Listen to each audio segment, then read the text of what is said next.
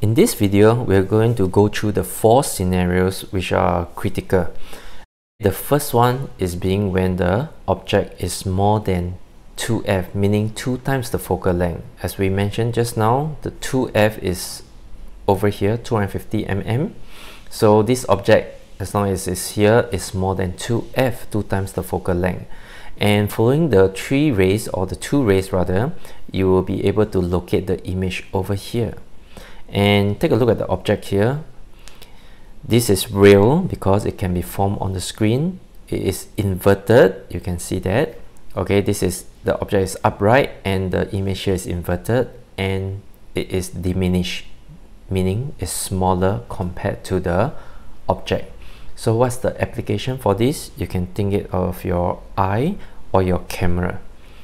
Next, the second scenario, if I have to shift the object nearer until a point where it's exactly at 2f, 2 times the focal length, 250 mm in this case. This is where I told you that the theory is important, because when the object is exactly at 2f, you must know that the image must be exactly at 2f, 2 times the focal length also. And take a look here, the image is once again real, inverted, and it is same size as the object, so there's no magnification or that. So the application for this will be your photocopier machine. 100% A4 goes in, A4 comes out.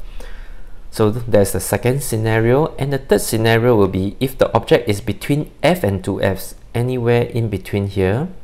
Okay, so take a look at the image form. Is once again real, inverted, but this is magnified, bigger than the original object. So this application will be your projector or your slide projector. So this is the third scenario. And the last one, if I continue to shift the object nearer, and of course at f, okay, it will be parallel. Okay, but the fourth scenario is referring to when the object is less than 1 focal length, so it's within here. So take a look at the rays. Because it doesn't converge here, what you need to do is you extend the 2 lines here using dotted lines, because they are not real rays, they are virtual rays.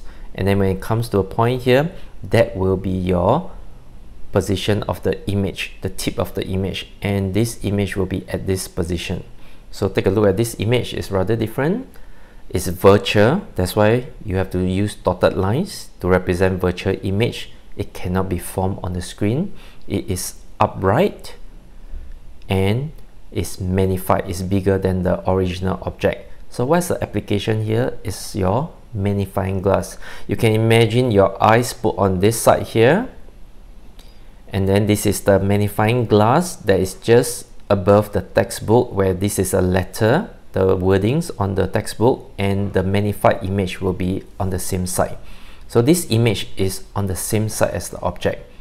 So let's repeat the whole thing again. So this is your, when the object is less than focal length or less than f, the image will be upright, virtual, and magnified. And if it's between f and 2f, you will get a real, inverted, magnified image. And when it's exactly at 2f, very important, the image must be at 2f, real, inverted, but now it's same size. And if I shift the object further away from the lens here, so the image you get will be real, inverted, diminished. So these are the 4 scenarios that you must know.